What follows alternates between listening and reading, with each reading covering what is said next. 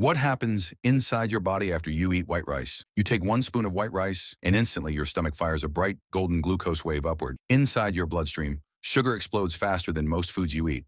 Your arteries open wider as glucose particles rush through like a flood. The pancreas reacts immediately. It releases a sharp insulin burst trying to pull glucose into your cells. Your muscles light up next. They grab the glucose for quick energy, fast, sharp, instant. The liver steps in. Excess sugar converts into tiny fat droplets within seconds. Inside the brain, dopamine spikes. You feel calm for a moment, classic high-carb comfort. But the drop starts early. As insulin rises, your glucose falls, preparing a quick energy dip. Your gut absorbs the starch rapidly, and your digestive wave speeds up. Cells glow brighter for a moment, then fade as the energy rush passes. Within minutes, blood sugar slips down. Your body preparing the classic post-rice crash. 1 simple spoon of rice creates a full glucose roller coaster inside your torso, fast, intense, and immediate.